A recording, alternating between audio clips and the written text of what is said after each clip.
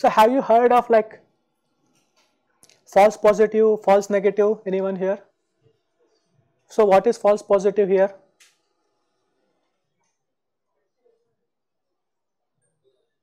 So what is false positive? Can anyone explain?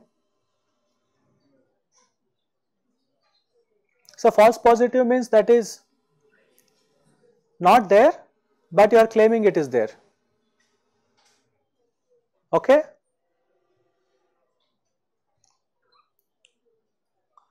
Is type 1 error is a false positive? Is type 2 error is a false positive? Right? So it is null hypothesis, but you are accepting it as, yeah, it is alternate hypothesis, but you are accepting it as null hypothesis. If you are null hypothesis, you are going to consider as the actual thing. Sorry, if in this case, yeah, this is going to be false positive because you are saying it is positive, but the underlying one is actually negative. It is coming from alternate hypothesis. Okay. So this is like all this false positive, false negative is the mostly used in this machine learning languages, but that is basically statistics. Type 1 and type 2 error, which has been rebranded as false positive and false negatives. Now, if my theta is coming from my null hypothesis and I am asking what is the probability that my x is belongs to the rejection region. So what is this is going to give me? The samples under my null hypothesis being labeled as that belonging to alternate hypothesis. That means basically this is a type 1 error. So the probability of x belonging to the rejection region under my parameter theta, which is coming from my null space, is type 1 error. Okay. And similarly, if theta belonging to that theta complement, that means theta is coming from alternate hypothesis, but I am accepting it.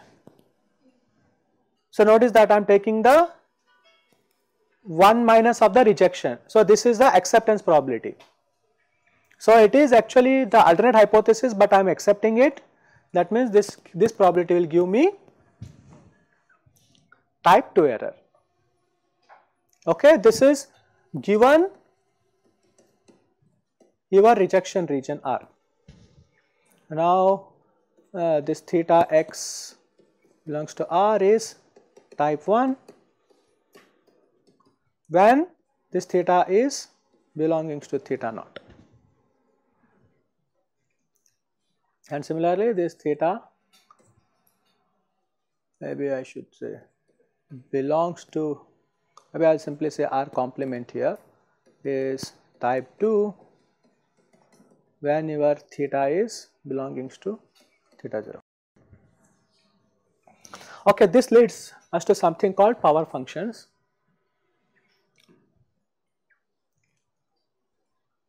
So power functions are always associated with the given region, rejection region R. Given your rejection region R, power function is a function of theta, which is simply given as type 1 error. Okay.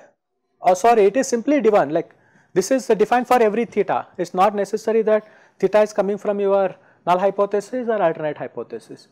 What it is saying that probability that your sample x being rejected under the parameter theta. Okay. Okay, sorry, let us interpret it correctly. What this p of theta x belonging to R is telling you? It is telling that, so x's here is they are coming from some PDF, right? If that underlying PDF probability is theta and you are going to take the probability here with respect to computing this probability with respect to this PDF, and now that value being rejected, this is going to be giving you the power function. Okay. Now let us see how should an ideal power hypothesis test look like. If you have given a rejection function R, what should be the value of P of theta x belongs to R if theta is coming from your null space. So if your sample is coming from null space, you want to be rejected or accepted? Yeah. If that if your sample is already, as if it is coming from the null space, you should be accepted, right? But here you are talking about the rejection probability. So this probability should be, it should be low. Okay. On the other hand, if your theta is already coming from your alternate hypothesis, then what should be this probability of rejection? Should be higher side. But as we discussed, it is not possible like to attain both type 1 and type 2 error to be large, sorry, like one is high and another is low, because we said, right, like by shifting this boundary, so this boundary is what going to define your rejection region. You can shift it towards left to improve your acceptance probability or minimize your rejection probability, but that is going to affect it to be accepting the sample from the other distribution as belonging to the null hypothesis. It is not just that by shifting these boundaries or changing my rejection region, I will be able to achieve both of it. Okay. So then, but we always want best of both worlds. What we want is, we would be looking for an hypothesis which is going to make this rejection probabilities very small or almost tending to 0 when that theta parameter is coming from null hypothesis, and want it to be almost going to 1 when my parameter is going to come to from alternate hypothesis. So if there is such an ideal hypothesis, I would be very happy about this. Okay. But it may always not be the case,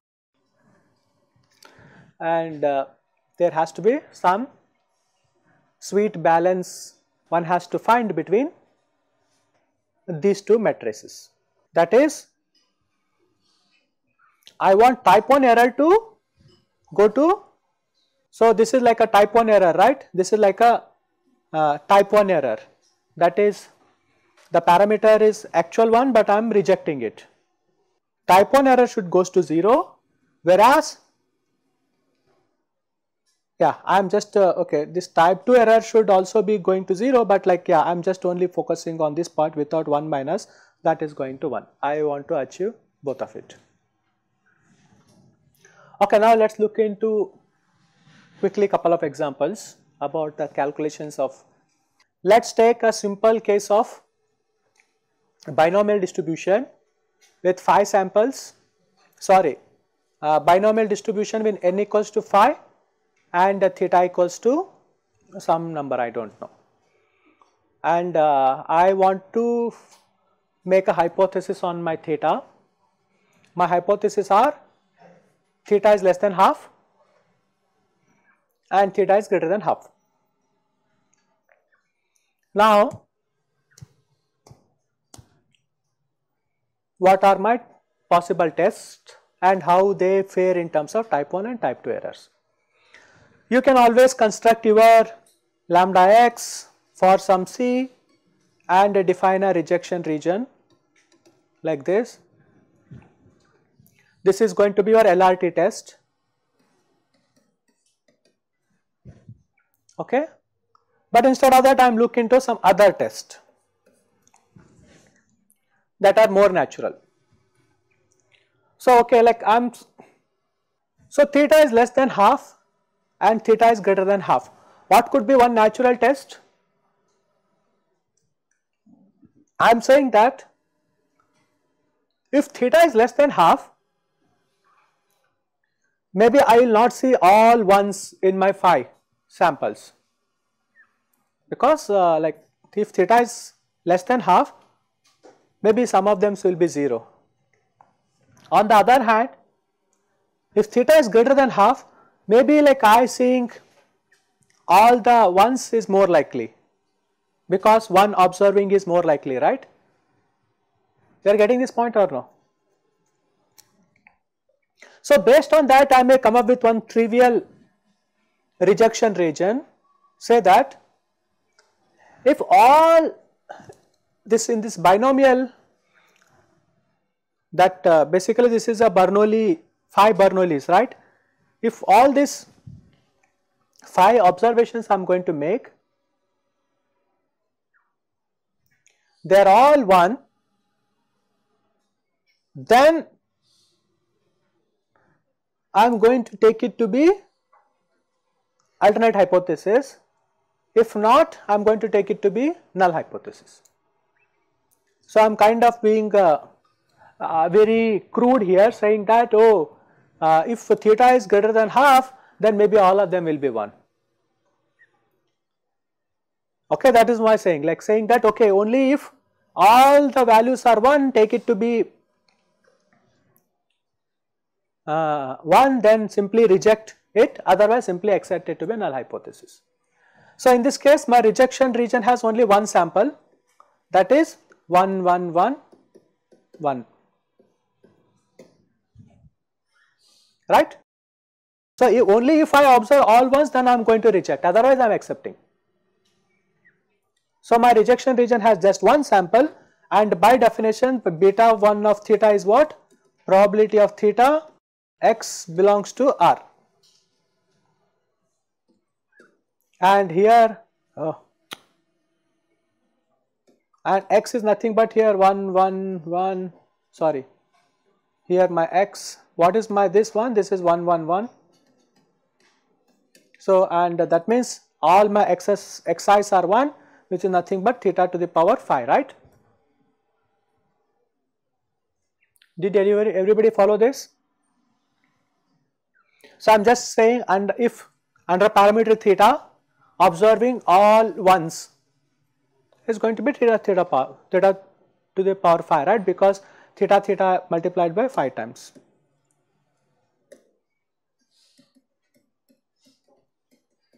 Which is 5 times. Now in this case, let us try to see what is the type 1 error. Now you have this beta 1 of,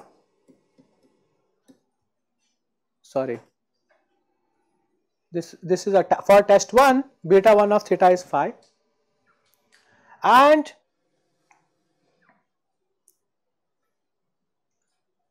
if this theta is less than or equals to half, then it is, if whenever this theta is less than or equals to half, this is coming from the null hypothesis which I wanted. And now as a function of theta, this is increasing in theta. So the maximum value of this beta 1 theta for theta less than or equals to half is simply going to be half of 2 to the power 5. So this is going to give me a upper bound on type 1 error.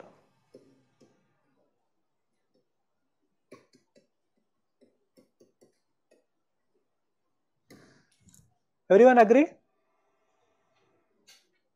So why I restricted this to half? Because I am looking for type 1 error in which theta is going to be coming from my null hypothesis, and the largest value of that is like till half. That is why I put half and I got this value. And type 2 error is simply going to be the complement of this, right? And I just take 1 minus of this and I will get 0.837. Is this correct? If or something mistake here. So what is this going to be? 7310 plus 1. It is only giving me 0.9, right? Can you check what is 1 by 2 to the power 5?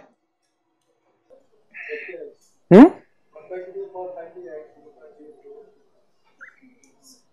So did I make any mistake?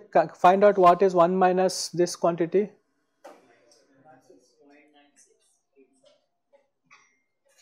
Approximately I will write 0.97. Okay. And type 2 error is going to be this. So notice that here type 1 error is less than this much, this probability, whereas type 2 error is so much, it is saying it is going to be 0.97. You wanted what? Type 2 error to go. You also wanted type 2 error to be small as well, right? But if you are going to take such a simple test, you are happy with respect to type 1 error. Type 1 error is small, but your type 2 error is very bad. So type 2 error is going to be very bad. So what is type 2 error here is, like type 2 error is, it is coming from, yeah, so in this case like when theta is greater than half, right? And it may happen that even when theta is greater than half, you may see some zeros in your sequence. And when you see zeros in your, you may not see all the time phi, and because of that you may not reject it. So because of that the time to error could be high. Okay. So there is always trade off, like any test may not be good. Let us look into another case, test 2. So in this case I want to be slightly smarter, and I know that out of 5 and majority of them